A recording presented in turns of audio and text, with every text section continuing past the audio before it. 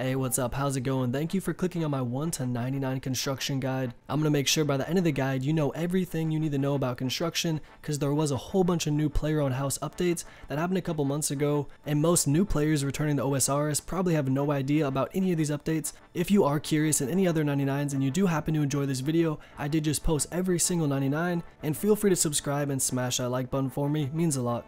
In every one of these guides, I actually try to include a quest list, and I would highly recommend you doing this first off. I can see some good quests on here, especially Fremenic Isles, which is 5k construction XP. That's a lot, but you will actually need 20 construction to begin the quest. So moving on to house locations, there's actually 7 different locations. You might want to pick the best one for you. I know Remington is a big one, same with Yanil, but you can actually unlock, teleport to house. And so your house location shouldn't matter too much for training. I've seen a lot of people actually have their house in Relica because there's the Slayer cave out there, kind of that direction, and there's actually Dagonoth Kings and Rock Crabs. So, it's a good location to kind of get it all. But definitely go what's best for you. Even Taverley, that could be amazing if you're actually trying to open like a whole bunch of crystal keys, or you actually have that tree right there, you're trying to do some farming. So, it all depends. Alright, so moving on to servants, you can actually hire your servant in North Arty, and they're very cheap. It literally costs, 10k for the highest level, 5k for the butler, and you will actually have to pay them continuously while you train. Like if you're gonna, have them fetch planks for you, it's probably gonna cost you 10k to 5k every 5 to 10 runs. But it is well worth it. We can see the higher tier butlers actually hold like 20 plus planks, and it's gonna save you a lot of time banking. Some items you'll need will actually be a saw, a hammer, planks, nails, and a lot of gold to actually create your rooms. And I will get on to pluses and bonuses later, but you could actually do the Eyes of Glorphy quest to get the crystal saw, which is a hidden +5 construction boost, I do believe.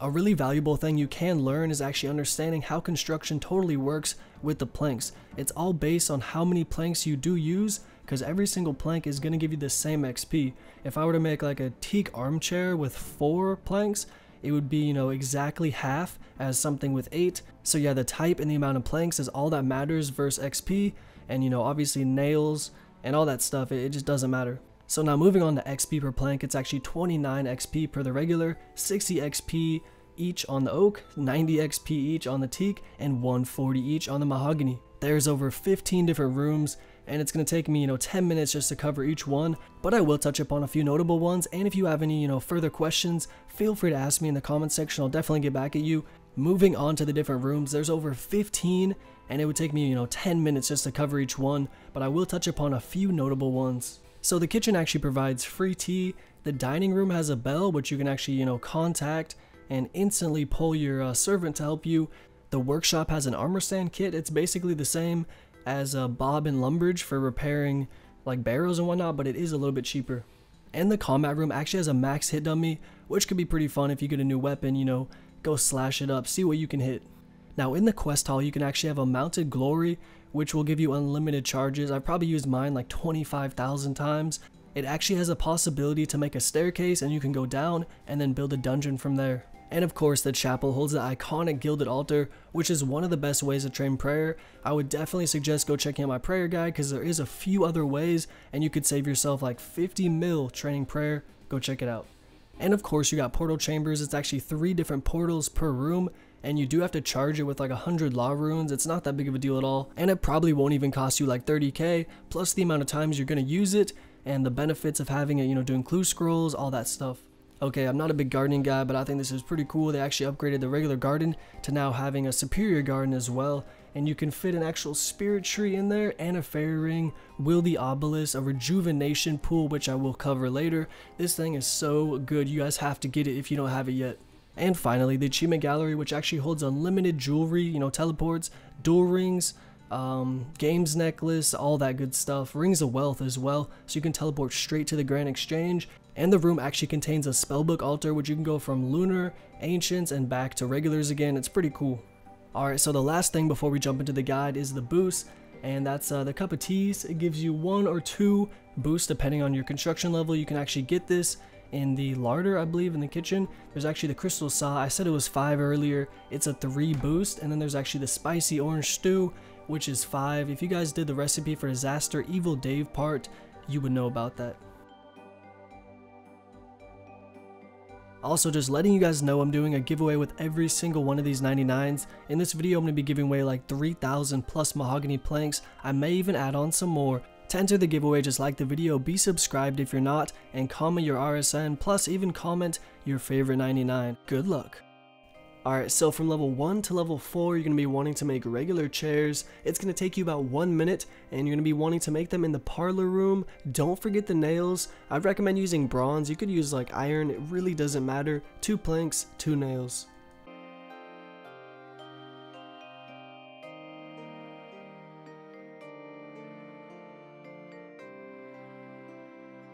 Next up, 4 to 9 wooden bookcases, gonna take you about 2 minutes, made in the parlor room as well. Don't forget nails, 4 planks.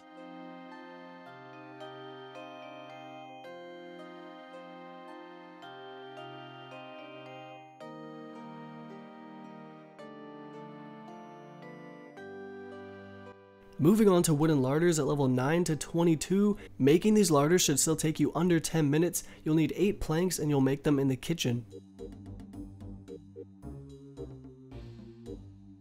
You'll be making oak dining tables from 22 to 33, you don't need nails anymore, it's going to take 4 planks per, and at level 31 you could actually make carved oak tables, which is 6 planks and more XP of course.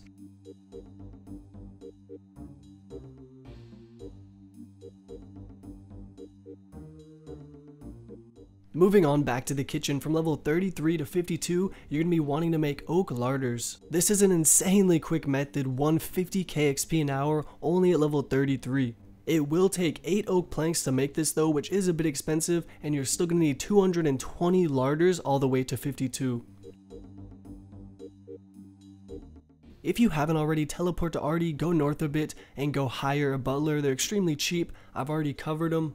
I would say that past level 50, butlers are almost needed. It's going to speed up your XP quite a bit and just make it, a lot less tedious.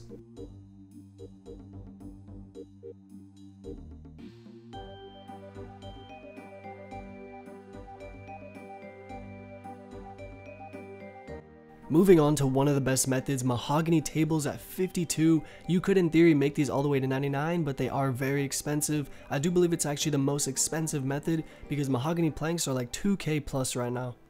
You're going to want to head over to the dining room and use 6 mahogany planks to make this table. It's roughly 750k XP an hour once you get in the groove. I would suggest zooming in on your camera. It's going to take you nearly 16,000 mahogany tables to get to 99. Man, that's a lot of money. That's a lot of wood chop. Although making mahogany tables is the quickest method in the game, it's so expensive. I would only do this till 74.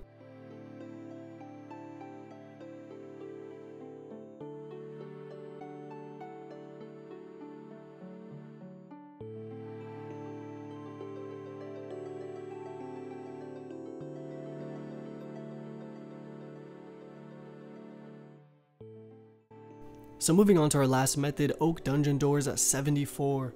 To make a dungeon, first off, you'll actually have to construct a quest hall and then a set of stairs, and then you can build it obviously going downhill on the staircase.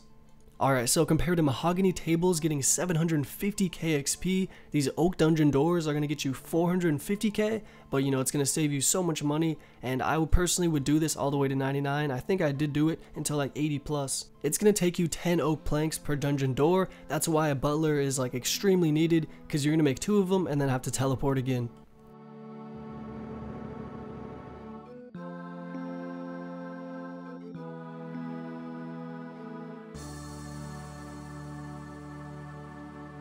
Now before the video ends, I do want to cover a few more things that could be pretty useful to you guys. So first off, they've actually added a couple more teleports to the teleport portal chambers, which are quite useful. I can see the fishing guild on there, amazing for fishing and clue scrolls. There's also the lunar isle teleport, amazing for Suqua Slayer tasks, and training rune crafting, questing, switching your prayer book, all that type of stuff. And at the bottom they've actually added a 45 wilderness teleport. This is a huge spot for multi-PKing. A lot of people go out there to fight, do wars, huge clan battles, or maybe you even want to make some gold and charge glories into 6s instead of 4s at that fountain out there, which can only be done in the wilderness.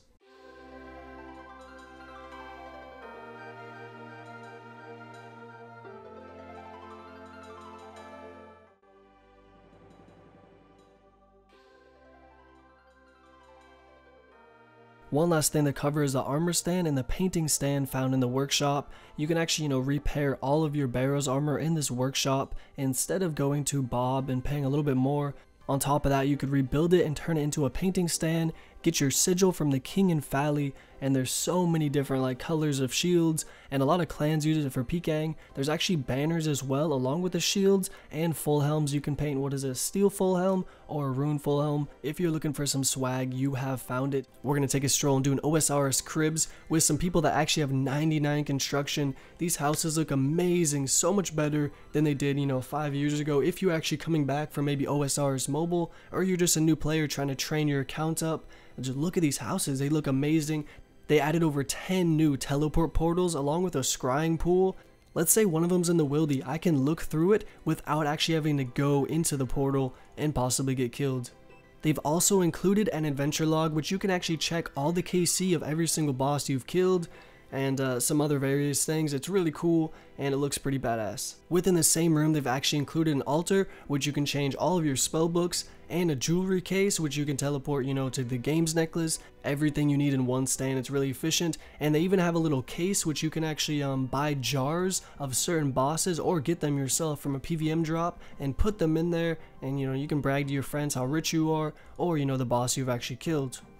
At level 85, you can actually add a fairy ring to your house, and you could get it at 77 with an orange stew, I believe, and a crystal saw, which is really helpful. That's literally 7 levels that you don't have to get, probably cost you 10 to 15 mil. And of course, they've recently added the wilderness obelisk to your house, which is really cool. If you're a PK or doing clue scrolls, you can teleport instantly to the wilderness from doing your fairy ring or whatever it may be. But yeah guys, I'm going to be wrapping it up there. Hopefully you did enjoy the video. Make sure you throw a like if you haven't. Subscribe. I'll be posting every single 99. And also guys, check out Seerz Village, an amazing RuneScape merch site. And in a couple months, it'll probably be even more jam-packed with artwork and more merchandise and stuff. But yeah guys, if you do want to help out the channel, you found this video helpful, check it out. But yeah, have a good one guys.